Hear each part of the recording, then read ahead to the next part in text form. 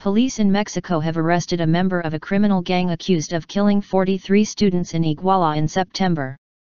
Felipe Rodriguez ordered Guerreros Unidos gang members to burn the bodies and clothing of the victims to hide evidence of the killings. Prosecutors say the students were detained by police after a protest and handed over to the gang. Their disappearance sparked weeks of across Mexico protests against corruption and violence. Felipe Rodriguez, known as El Cepillo, or the Brush, was arrested on Thursday night in the city of Jiutepec, some 90 kilometers, 55 miles, south of Mexico City. He was the gang member who ordered the bodies and clothes of the victims to be burned in a nearby rubbish dump and thrown into a local stream, Attorney General Jesus Murillo Karam said in November. Mayor ordered killings. His intent was to destroy all evidence of the murders, said Mr. Murillo Karam. More than 90 people, most of them local police in southwestern Guerrero State, have been detained so far in connection with the case.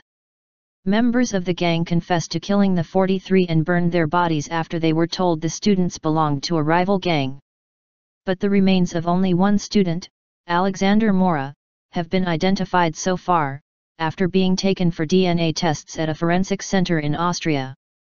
He was in his first year of studies at the Rural Teacher Training College in Ayotzinapa, a college with a tradition of left-wing political activism.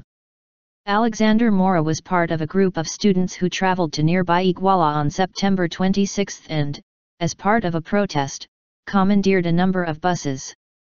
On their way back to their college, the students were intercepted by police allegedly on the orders of the local mayor, who wanted to prevent them from disrupting a speech his wife was giving at a public event that evening.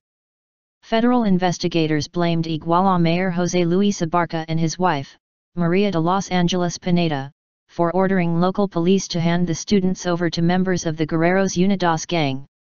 Relatives of the 42 missing students say they will not give up hope of finding them alive until forensic evidence proves they are dead. They want the authorities to open an investigation into the role of the Mexican army in the disappearance.